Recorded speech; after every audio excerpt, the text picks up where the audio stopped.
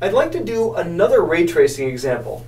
This is again a converging lens with a focal length of 20 centimeters, just like our last example. But this time, the only change I've made, I've taken my object, and instead of having the object be located farther away from the lens than the focal point, I've made it located closer to the lens than the focal point. That's the only difference. I've just moved it to a different position. And what I want to do is look at the ray tracing procedure, the same ray tracing procedure we've used before, and see what that tells us about where we can locate the image formed by the lens in this case.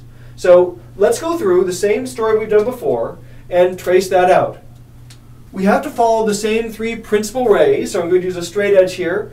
Principal ray number 1 is the same as it always is. Straightforward enough. I'm going to take it straight over, remember, parallel to the axis down below until it reaches the infinitely thin lens. That's ray number 1. It moves that way. Now remember, when a parallel to the axis ray reaches a converging lens, the whole point of a converging lens is that it immediately redirects that ray to go through the focal point on the other side.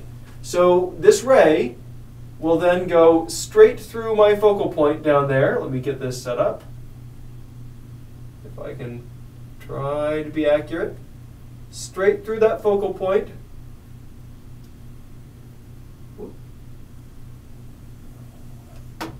And off into the distance. That's principal ray number 1.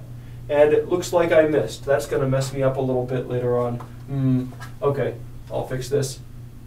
Since I want to be precise, you'll notice I was off by a little bit where those two lines came together. And you don't want to be too picky about that sort of thing, but I'm a perfectionist.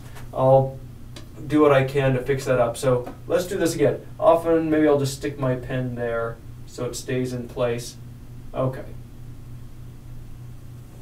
That looks better. All right, that's principal ray number 1, parallel to the axis, and then it goes through the focal point when it comes out the other side, because that's what converging rays do, converging lenses do. Principal ray number 2, as usual, is the easy one. You start at the tip of your object, or whatever point you care about. You start at your object point of interest, and you draw principal ray number 2 so that it passes directly through the center of the lens without bending at all. There's ray number 2, excuse me. Principal ray number 3 is always the trickiest one when you're not in that first easy, it's always the trickiest one. In this case, principal ray number 3, the story is usually you go straight through the other focal point, the one you haven't already used. And so, in this case, it looks like principal ray number 3 should go backward, right? If I follow this through the other focal point, would go that way. Clearly that's not the ray we want, but here's the trick. What we should actually do is follow principal ray number 3 forward, but along this same line. So the line that would have gone through the focal point if I had gone backward, I just follow that ray forward instead. And this is going to be another example where I reach the center and my drawing of the lens wasn't tall enough. That happens. It's not uncommon. So again, I'm just going to pretend my lens is taller because the principal rays are just sort of handy tools anyway. We know in real life this ray would miss the lens and would go on forever that way. But because we're using our principal rays to locate the image, we're going to pretend the lens is tall enough to block all of them. So I'm going to take this over. That's how principal rays work. There's nothing complicated about it. So I'm going to take this over, and then remember, the idea of principal ray number 3 is that it's like ray 1 run backward. Principal ray number 3 is always a ray that will wind up being parallel to the axis on this side, so that if it had come the other direction, parallel to the axis here, and it hit the lens, it would bend down and go through the focal point. It's just like ray 1 run backward. So let's do that here. We know it's coming forward, not backward. So it comes up as if from the focal point, comes through our object point, and then will bend at the lens, and will go parallel to the axis here. So let me line this up as best I can and bring that across. All right, those are my 3 principal rays. And of course, we know the whole point of this is that we are looking from the other side. We're looking at this. Our eyeball is over here, located where we can see these rays coming through the lens and coming this way. Now looking at that, we don't see these rays converging at a point on this side, so there is not a real image in this case. Instead, it looks as if these rays are all coming from somewhere back there. And what we need to do, what we always do if the rays don't converge to a real image on this side, what we always do is just follow them backward. We just trace backward. So each one of our three principal rays, we pretend, remember, as far as our eyeball is concerned, all that matters is where the rays look like they came from. Our eye doesn't see the object because it's blocked by the lens. All that our eye can perceive is what these rays are showing us. And so wherever it looks like these rays came from, that's what it looks like. Makes sense. So I'm going to trace these rays backward. Each one, just line up with the ray that we drew. Make sure I get this straight. Again, you do your best to draw straight lines. I usually do dotted lines past here just to indicate that I'm doing a sort of imaginary extension of, keep this straight, imaginary extension of where it looks like the rays came from. So that was ray 3. I should have labeled these. This was ray 1, this was ray 2, and this was ray 3 coming out. So that was ray 3 traced backward. Here's ray 1, which I will, again, I'm doing my best to line up carefully with it so I get the right line. Am I the right distance from my ruler? Yeah, I am. Good. And I'm going to trace this backward too. And again, dotted lines. And then finally, ray 2, this last one, I'm going to line up with it as best I can. This is the only one, yeah, they're all going this way, I guess. So here's ray 2, make sure, oh, I'm not quite the right distance, okay. Well, that's so much for perfect lining up. Perfection is impossible with these things when you're doing it by hand. If you use a computer, you can get some really good drawings sometimes, but okay. So tracing these backward, tracing the 3 backward, what I see is that they seem to meet up pretty close to a point here. They seem to meet up right around here as the place where it looks like all 3 of those rays came from. And that means that this will look like the tip of my image. Then this is my image. This is my image position, and because it's behind the lens, because none of the 3 rays, in this case, because the 3 rays did not all really pass through that point, it's not a real image, but a virtual image. And let's measure out some things like positions. How far is this?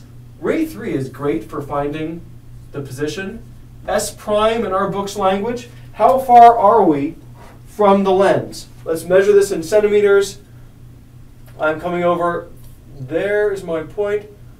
I get something like 29.5 is what I've just measured. 29.5 centimeters. That's my position, is 29.5 centimeters behind the lens this time instead of in front. And the height, if I measure the height of this thing, let's measure the height. Again, in centimeters and measuring as best I can in the middle, I'm getting about 18 and a half or 19 centimeters. Average the 2.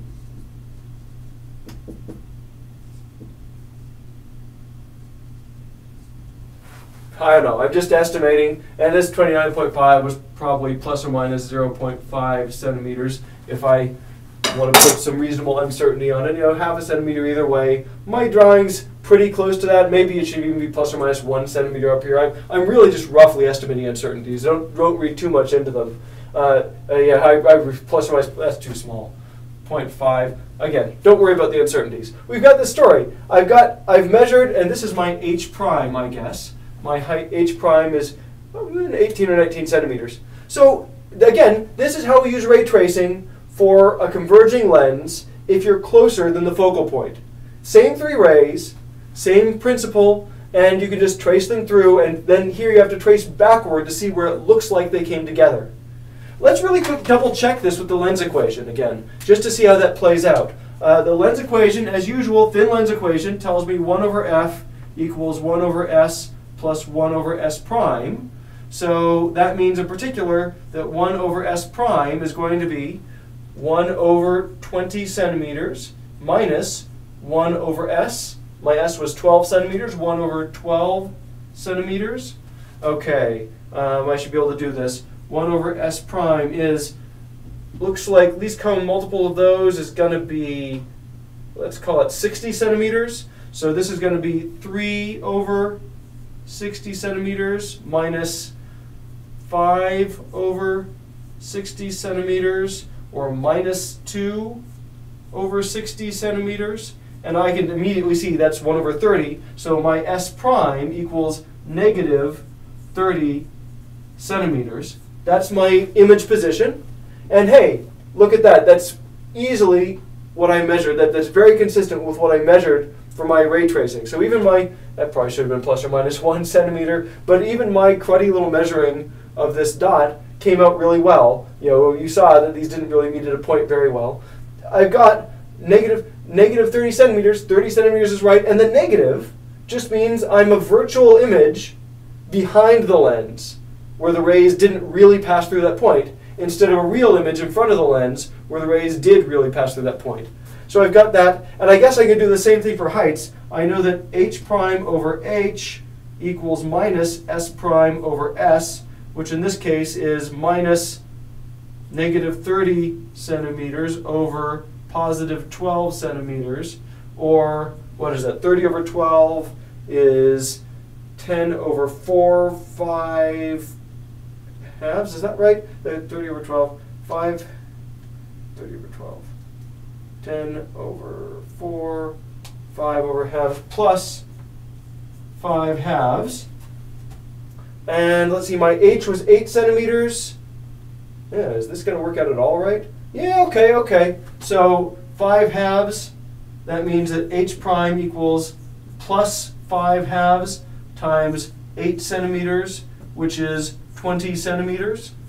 Okay, I said 18 plus or minus, okay, that 0.5 was clearly a way underestimate for uncertainty, but it's in the same ballpark, right? I'm in the 18 or 19 centimeter high point in my drawing, and h prime comes out to be actually 20 centimeters. So it's not half bad, at least if I have that. And again, the positive, the fact this came out with a positive number, remember I had a minus sign here that canceled out with a minus sign there. Minus and minus is a plus. The positive number means that this is an upright image. If the object arrow is pointing upward, the image I'll see will be an arrow pointing upward. It's just taller. All right. So that is another example of ray tracing. Double checked with the lens equation to see how it came out. And again, it works pretty well. The third principal ray is the tricky one. The third principal ray is always the one that's the sneakiest to get, but it's also often the most handy for finding the height of the image or the location of the image, because it's this nice parallel line. I like it a lot. So good things to do. Hopefully it gives you a sense of how ray tracing works with a converging lens in this case.